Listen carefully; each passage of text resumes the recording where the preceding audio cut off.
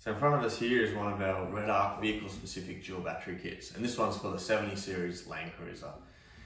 So what's included in the kit is it's all based around the REDARC BCDC 1225 battery charger, Australian made, quality battery charger. So this is a 3-in-1 unit. It's basically a three-stage charger while you're driving along, a solar controller when you're stopped with green power priority, and it's also an isolator, isolating the two batteries so that you can't flatten the main start battery.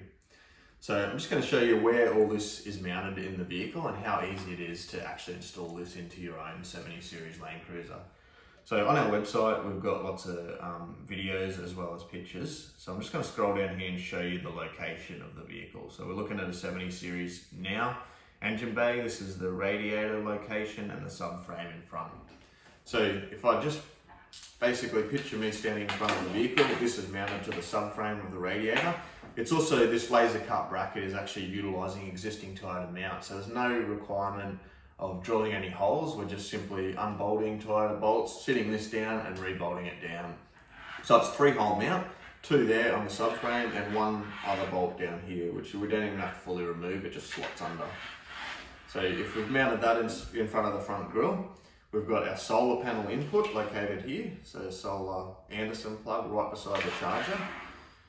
We've got our fuses, they're going to be in the engine bay, and then we've got 2 main sections to the harness. So this is connected to the BCDC charger, and it's going to go through a little port here right beside the headlight. So we're going to thread that through, connect our fuse holders up there, which they're all labelled, auxiliary battery, main battery. So with just a 8mm socket or spanner, we can just do those terminals up. Once we go further down the harness, we've got our main battery is located right here, and this one's labelled main battery earth. So that connects to our main battery earth.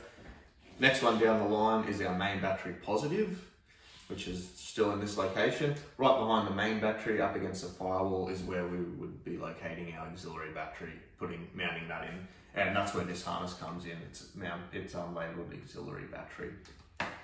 So basically, 15 minutes, half an hour, and you've got this kit installed, and all you need is your battery tray up there, and this takes care of the whole charging of your dual battery system under the bonnet using REDARC quality gear.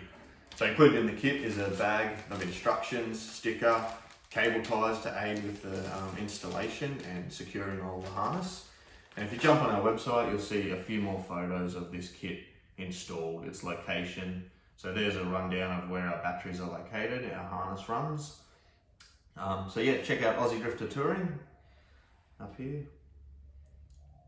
for all the details on the kit and how to purchase one and get it installed into your own 70 series LandCruiser.